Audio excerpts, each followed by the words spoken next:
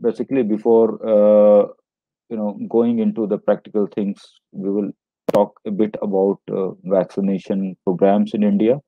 And as we all know, we have read in our PSM, SPM community medicine textbooks of MBBS a lot about vaccination. And we all know government runs national programs on vaccinations. And earlier we eliminated polio through polio was eradicated, eliminated because of a huge pulse polio program, which was run for more than a decade in our country.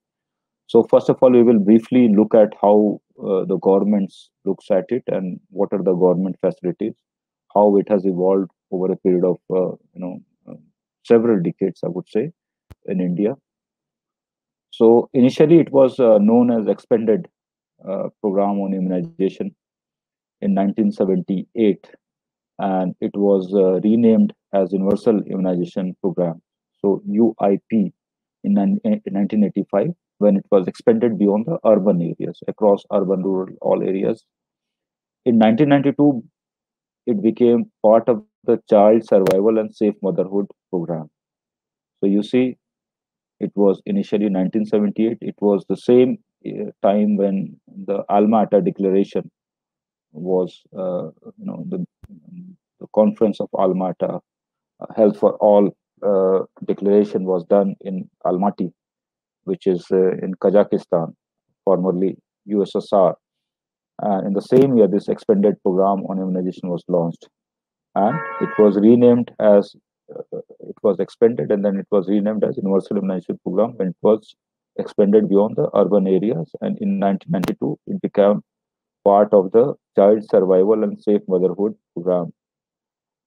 In 1997, it was included in the ambit of National Reproductive and Child Health programs because mother and child are taken as a unit, maternal child health. So you see, in 1997, evolved further.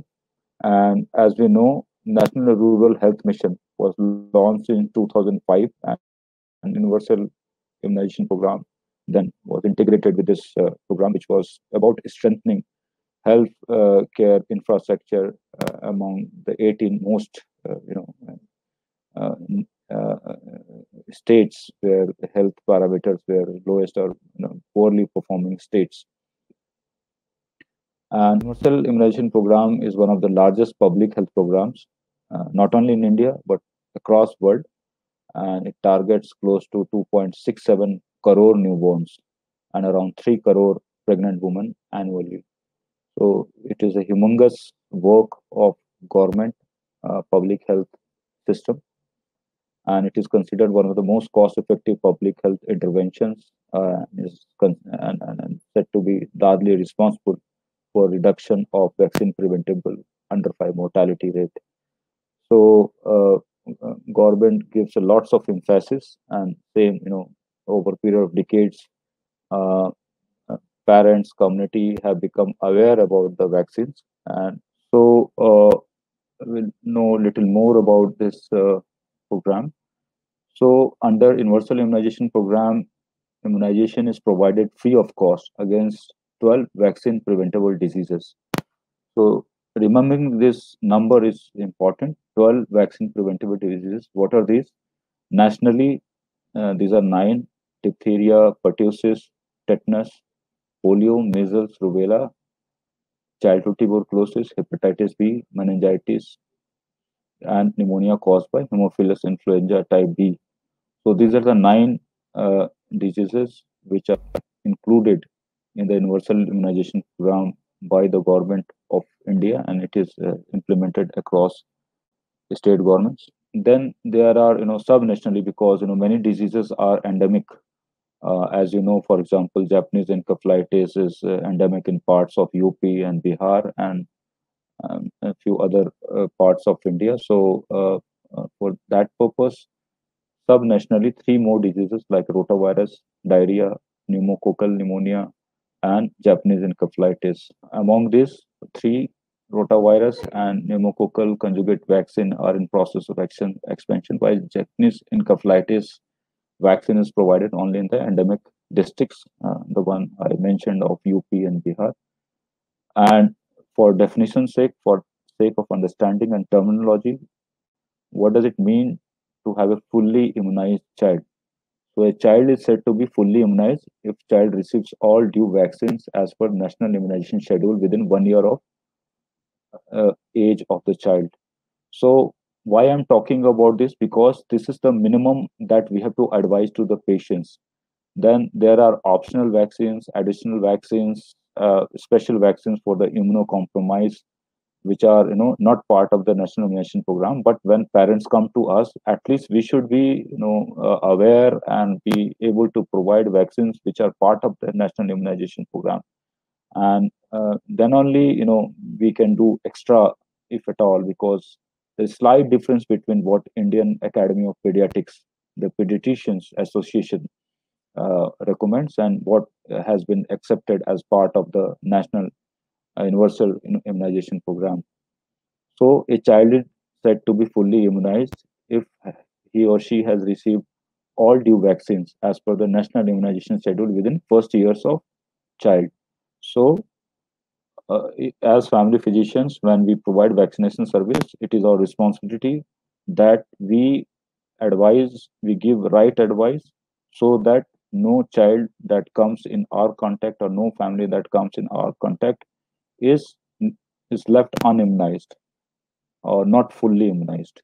So the two milestones of the national immunization program, as I said earlier, one was elimination of polio in 2014, and an elimination of maternal and neonatal tetanus in 2015. So these are considered the biggest public health achievements of India since independence. A few more recent changes have happened and are in process of evolvement from the government's program perspective. Among this, inactivated polio vaccine. So normally, in India, we have been knowing and talking about oral polio vaccine (OPV), but now even government of India has committed since 2016 that we will give injectable polio vaccine. In developed countries like United States and other European countries, already they were giving injectable polio vaccine. They were not using oral polio vaccine.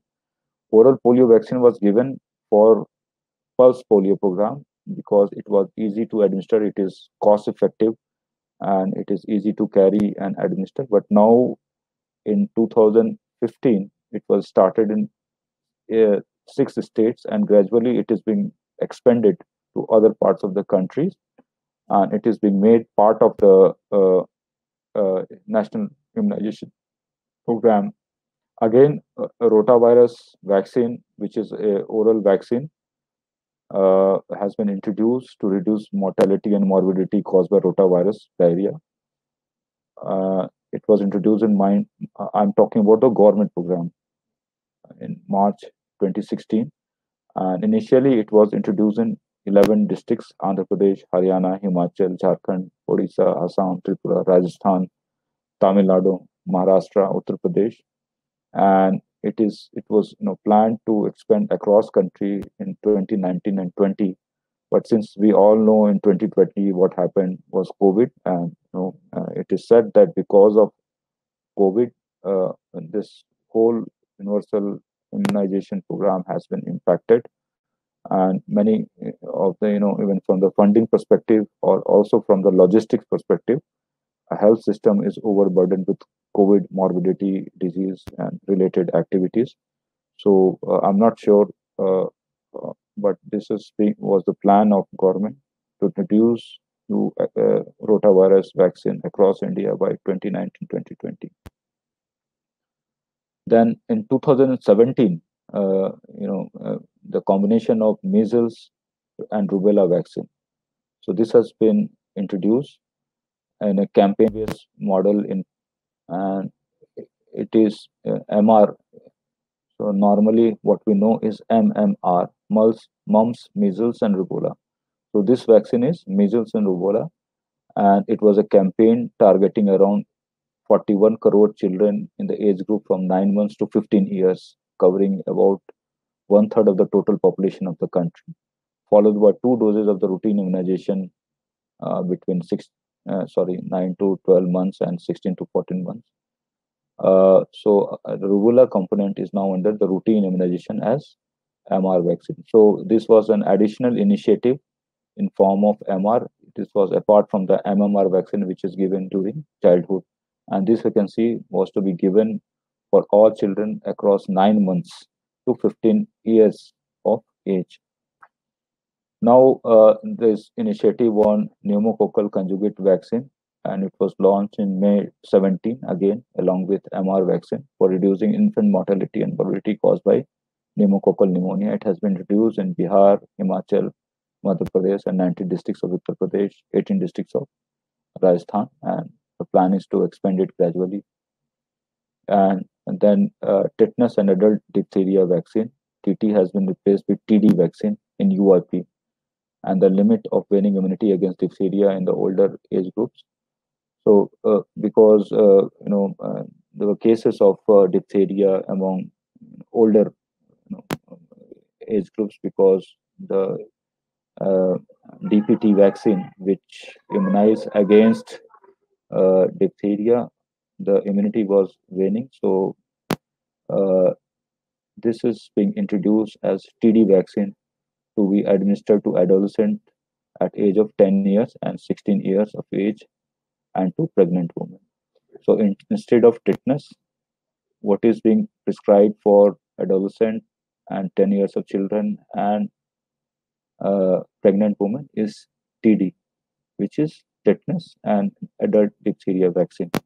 So these are the new things which is considered conventional. So normally, if you look at the government vaccination card, or not all these things may not be mentioned, but it is important to be aware, so that if somebody asks you, especially from the parents' perspective, it is important that we convincingly, not only we know, but we are also able to express and communicate with the parents with confidence.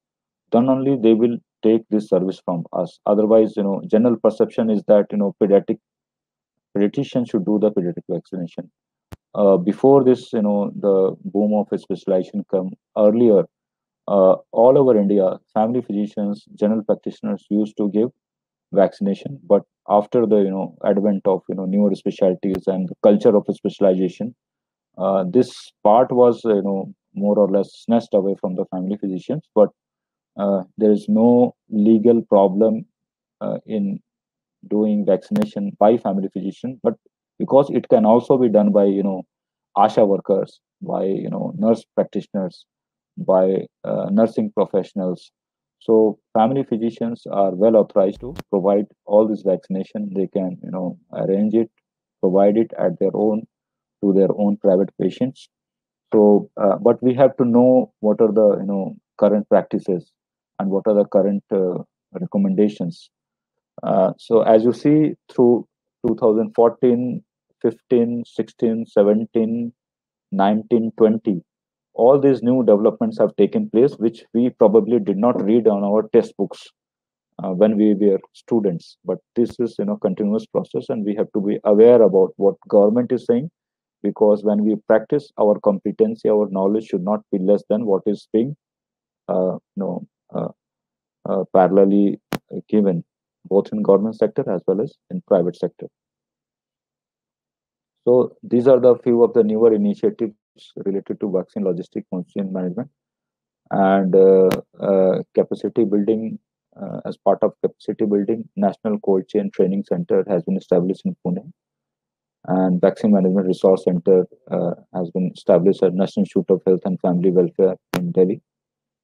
And Delhi has been established to provide technical training to cold chain technicians in repair and maintenance of the cold chain equipment. So these are the government things which is government is doing as part of to support the enormous, humongous, and big immunization program. And system strengthening, electronic vaccine intelligence network has been established, and national cold chain management information system has been established to track cold chain, equipment inventory, availability, and functionality. So this is important from the public health perspective, but we will try to learn from the family physicians, private practice point of view.